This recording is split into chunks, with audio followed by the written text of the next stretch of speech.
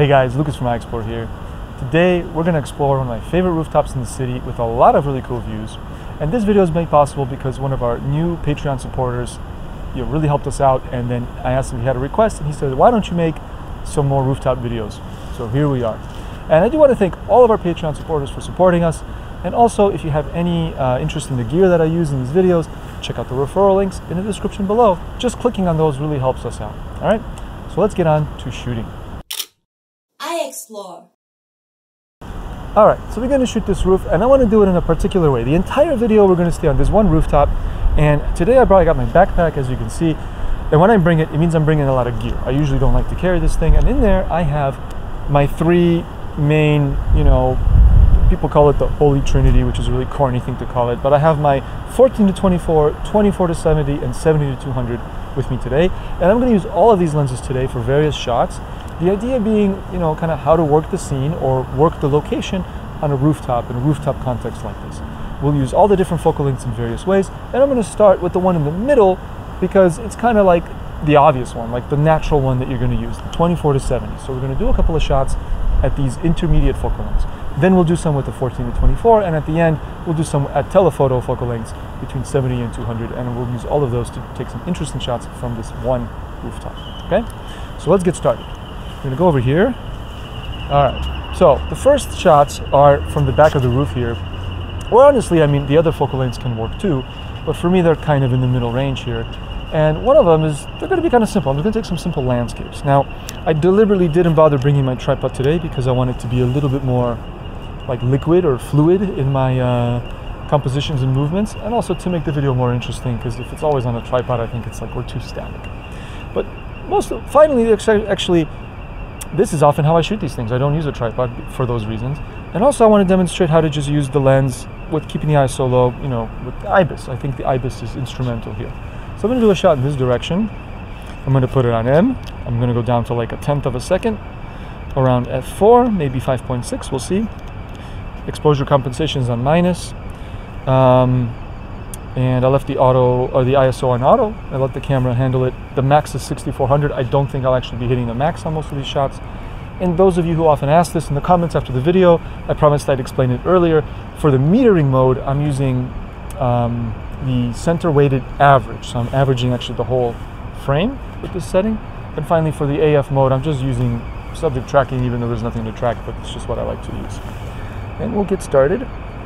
And already it's even a little more overexposed than I thought with the average. So I'm on minus 2 point something at this point, 2.7. Okay, and we take a shot.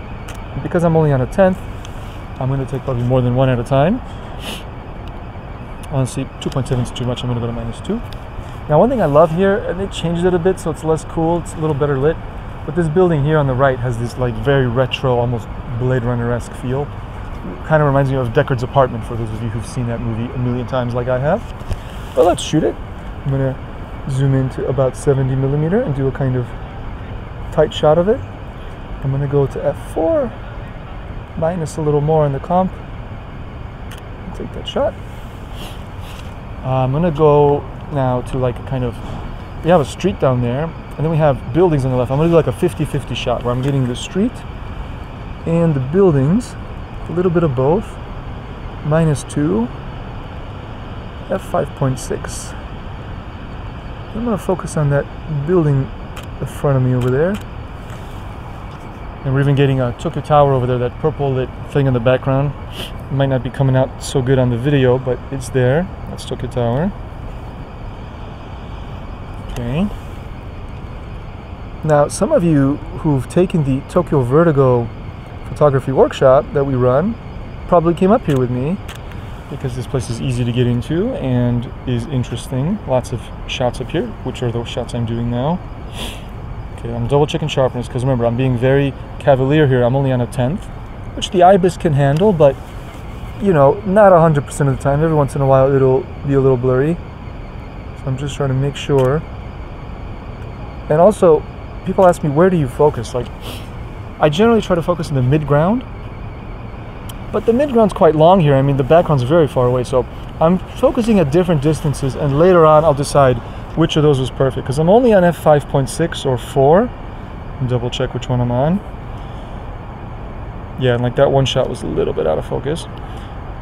And yeah, I'm on 5.6. So, you know, like it's not always gonna be the depth of field be just where I want it. So I kind of mix it up. I take one a little close, I take one a little bit far, and I see what works best. Okay, we've done that shot. I'm gonna slowly start moving over here a little bit. I'll still maybe gonna shoot this, but I'm gonna just change my composition a little bit. I'm gonna get a little more in the middle here. Middle of, you know, this balcony that I'm on, and do a slight variation on that. Okay. And then I'm going to turn my attention to the view on the left here, because this to me is really the kind of meat of this view here. I'm also going to use the spirit level in my viewfinder here. Now I'm going to apologize in advance right away for the noise. There's this annoying squeaking, which I bet is coming out pretty strong on the mic. Sorry, there's nothing I can do about it. There's some machine down there that's making this sound. It's just gonna be with us for this part of the video. Apologies. Very cool. And I mean, I feel like I already nailed it at 24, but I'm gonna zoom in a bit and do it around like 35-ish. Yep, 35, pretty much on the money. Okay. And in this case, I'm focusing in the center there at that brightly lit area off in the distance. It's kind of the center of my shot. I'll do a vertical one as well. Portrait orientation. So let's see, I'm gonna get one more shot from here of a cool detail. Okay.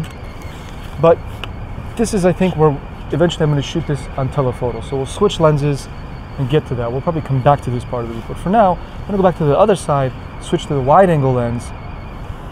Okay, so we came back over to the front by the stairs, because from here we can shoot straight down onto these roofs over here. What I like about this roof is that the buildings next door are all quite low, so you can really shoot down from above, almost like a drone shot. And for this shot, I'm using the 14-24, and I'm gonna go extremely wide. I like shooting straight down and wide because it gives this intense feeling of vertigo. Hence we called the workshop Tokyo Vertigo.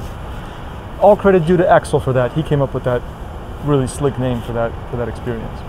Okay, so I'm gonna shoot down here. Okay.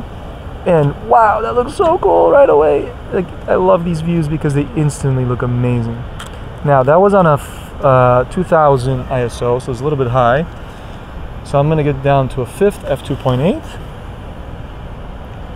Again, of course I could do these on a tripod, but I wouldn't be able to do them so quickly and smoothly on a tripod, so therefore I often like to do this kind of stuff without one and just utilize the IBIS and the capabilities of the camera. Another thing I've done in the past, and I'm going to do it right now, is using the railing. So when I had my D4 and I didn't really have IBIS, I would do something like this. I would kind of perch the camera on the railing. In this case, I can also use the screen here to help me out.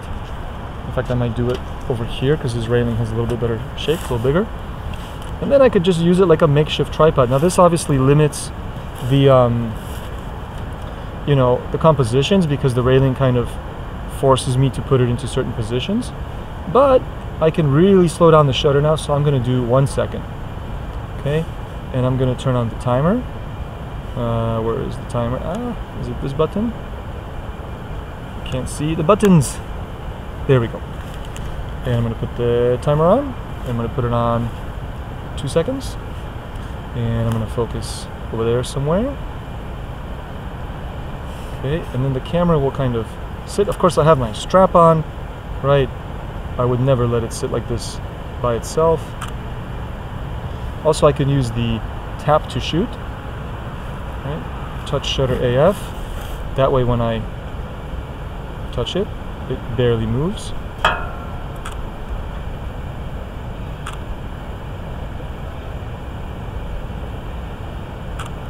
Yeah, so by tapping on the back, pretty steady. Now, I don't know if my technique works. I don't feel like it's that sturdy, but yeah, these are plenty sharp. All of them are actually tack sharp, so my little technique worked. Let's try it over here as well. I'm gonna do like a straight down one. Again, kind of, perching it on the thing, and then tapping to shoot.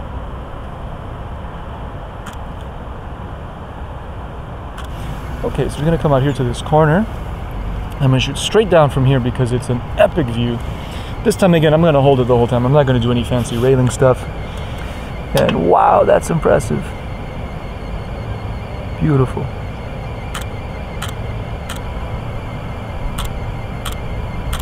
Very good. I'm gonna actually go to F4 and a whole second. We'll see how that goes.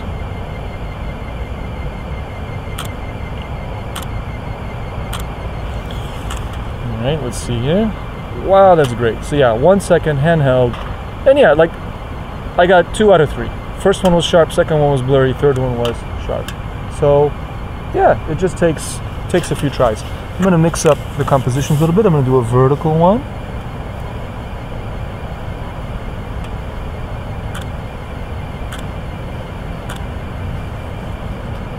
Okay, let's see if I can do one just kind of out in this direction. And this is okay.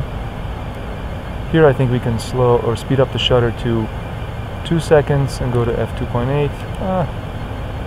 Yeah, f2.8.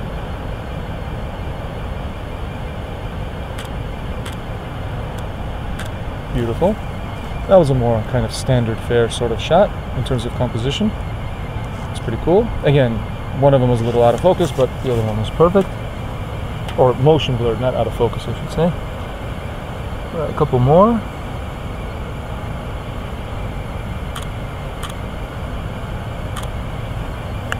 And another one that's like straight down.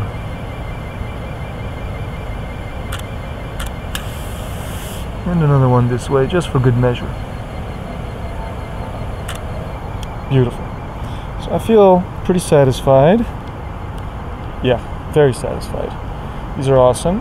So now I want to do one more shot with the 14, and then we're going to switch lenses. So I'm going to get out of this little corner here. All right, so I'm going to shoot this right here. Just a quick one of these pipes and whatnot here on this roof with the background over there. And let me see here, I'm going to zoom in a little bit with my with the viewfinder, I mean, so I can focus. And there we go. And this is an easy, simple shot. Nothing fancy, but I just love how all these elements on this roof come together. I might even move forward just a little bit to not have this railing here in the shot. Okay.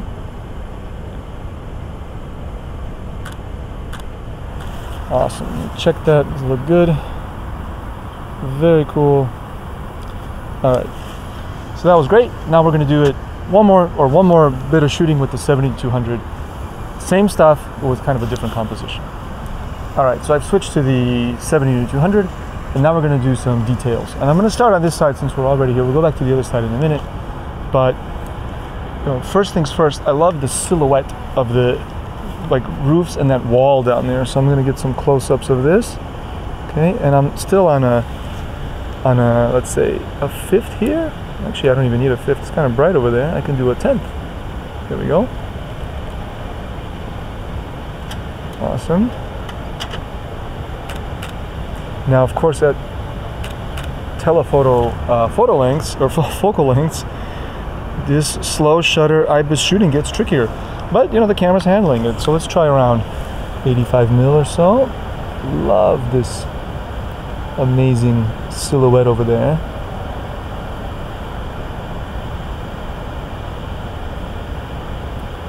Okay.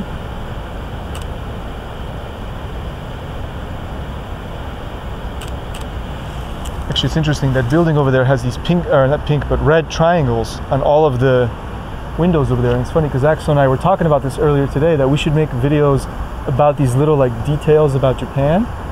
Let us know if you'd like to hear more about these kinds of things, because we might make some content just about these little peculiarities of Japan. But yeah, those little, sorry? Let them guess. Let them guess what it means? It is. Ah, okay. Sorry guys, I was about to tell you what they are, but you're gonna have to guess. Because Axel, that's a good idea. Guess in the comments, but I'll take a close-up photo of it so you can really see what I'm talking about, because I think it's impossible to see on the video, and it wasn't so clear in my initial photo. So here we go. So you can see in this image that on those doors on that building there are these red triangles, right? And here they're on these doors, but I'll give you a little hint. On other buildings You'll see them even on the windows, on the glass transparent windows. You'll sometimes see these red triangles.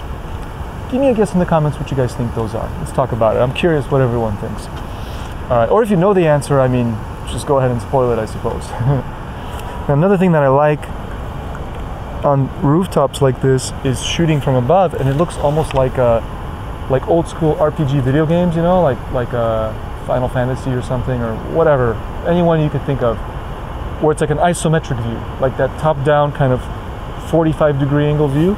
That's what I'm getting right here. I love this view. Let's see here. Like Diablo. Yeah, that's a better example. I think I was thinking of Diablo. I don't even really play Final Fantasy, but I played a lot of Diablo when I was growing up. And yeah, this is kind of the Diablo view. It's called the isometric perspective. That's actually the technical term. And here, it's like the perfect isometric perspective, and the long lens nails that. Like, you can see so many little details on that roof down there. Let me get one of that open door roof that I mentioned earlier.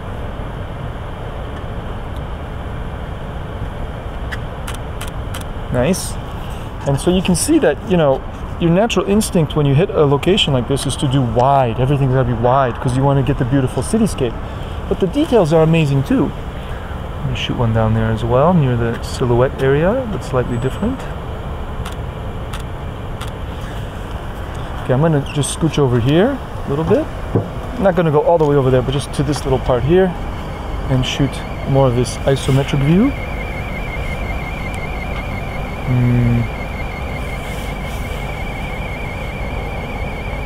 Oh, there's a guy down there. A couple of guys. That's cool.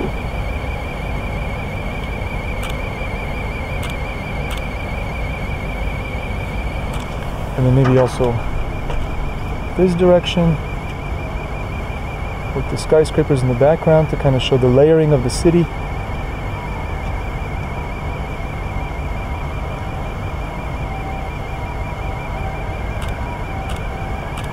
Oh, that was totally handheld with no bracing and a half second. And I mean, at least one or two of them look tack sharp. Impressive, extremely impressive. So back over here, and I'm gonna shoot that initial classic view one more time, but this time I'm gonna go deep, zoom deep in there, because I love the view in the distance.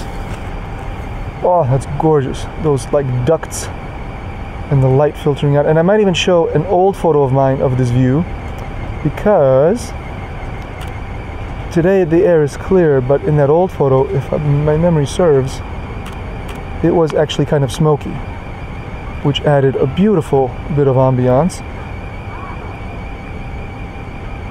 When I was buying this lens, I buy everything secondhand, and they had a couple of them at the store, and one of them was missing the foot, and it was like $60 cheaper. And the guy was like, "Yeah, just get that one." You know, he was kind of trying to get me to buy. He's like, "Yeah, get this one cheaper." I was like, "Bro, I need the foot. This foot is crucial. I mean, for tripod, of course, and also like this." And I think you can't actually replace this from Nikon. He and I both checked. Like, he's like, "Well, I'll look it up how much it costs separately." And it was either impossible to buy or like stupidly expensive. So I was like, "Dude, just give me the one with the foot. I want to have the foot." What else do I like here? I'm gonna scooch over a little bit. I love this like structure on the roof of one of the buildings back there. It's this weird like sci-fi looking structure. And this we're gonna shoot on 2.8 because it's quite dark now. ISO has gone up. So I should mention like what's going through my mind when I'm shooting this in terms of exposure. I mean, you can probably already tell, but when I frame up the scene, I'm using auto ISO, right? So I always glance at my ISO. And then I decide, okay, it's on 800 and I have, you know, f5.6. Well, I can drop it to 2.8 and I'll get the ISO from 800 down to 200, that kind of thing. So I'm using auto ISO, but I'm constantly watching it. So it's like, it's not manual ISO, but it's like manual ISO by proxy. I'm very much watching the ISO constantly when I'm shooting on M, which meaning I'm manual shutter, manual aperture, but still auto ISO. Of course, sometimes I do shoot full manual with everything, but when I'm moving around like this, I find it easier to just keep an eye on the auto ISO and not worry about it as much as I'd have to if it was manual. But often on a tripod, I do full manual. That's when I shoot fully manual. I know I'm kind of doing this view to death, but I kind of keep, I don't know, seeing it a little differently. Or let's look around through the lens to see if I can find anything else interesting back there. I think I see something that will be good. Close to the original ducts, but a different set of ducts. And this time with skyscrapers behind them.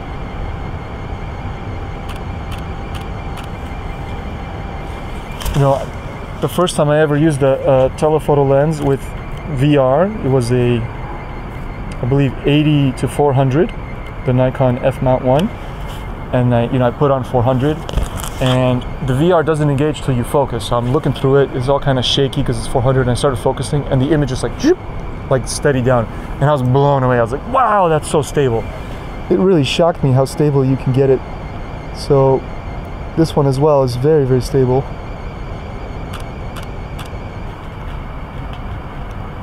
Yeah. So yeah, I'm having fun kind of pushing the camera to the limit. So on 200 millimeter and a half second by hand was no good. The camera just couldn't keep it steady, which fair enough. I mean, that's pretty slow shutter for such a long focal length to try to keep it sharp, especially since the physically longer the lens, I believe the more the vibration matters, because as my hands shake a little bit, the tip of the lens moves quite a lot because of the length, so it creates a bigger arc. A shorter lens, like a 40 millimeter, like a little pancake 40 millimeter, be easier to hand hold even at a slow shutter. But of course, they don't make 200 mils that are like that tiny. Okay, I feel like we've done everything we could with the 200. Let me just go back to the other side of the roof, and then we'll close out the video over there. All right, guys. So we're basically almost done, but I realized I missed one shot that I wanted to do with the 24 to 70 that I really like. This view here, all these textures on this building, the way it creates these amazing shadows. So here I'm gonna kind of lean off the edge a little bit, zoom in a little bit. I'm probably around 50 mil, 35 mil, okay? And there we go, on 1/8 of a second. Nice. Let's see how that looks. Beautiful. On 1/8 of a second is no problem. Like, the camera just nails it. And let's do it vertically as well to show the all these nice vertical lines in the scene.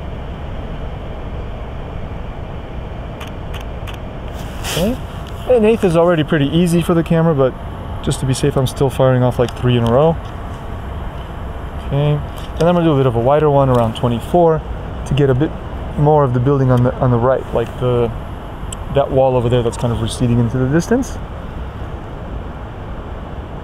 Okay, around 28 mil. Yep, 28. Beautiful. And I know Axel's like, hey man, wrap it up. We've been here, it's getting cold. There's one more cool thing, I just noticed it now. There's this utility pole down there, and there's this amazing shadow being cast on the wall. So we're gonna do this on about 70 millimeter. And yeah, that's an awesome shot. And what's cool about this for me is I never shot this before.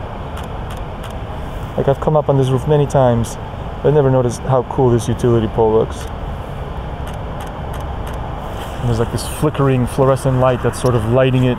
Looks very dramatic. Okay, I overshot the crap out of it because I wanted to make sure it's sharp, but man, that shadow looks really cool.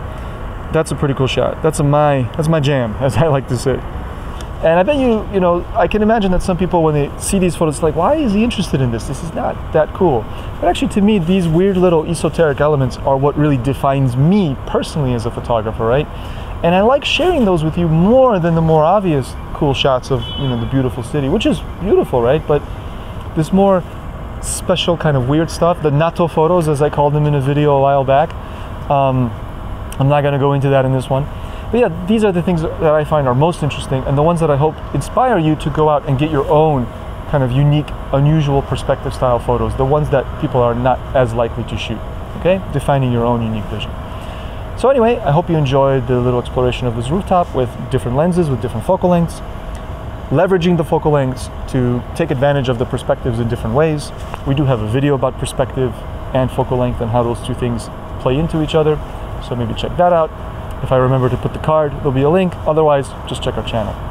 Anyway, thank you so much for watching. As always, I hope you found that interesting. Please consider supporting us on Patreon. Please consider checking the referral links for any of the gear that I used in this video. It's all there. And of course, as always, challenge your eye.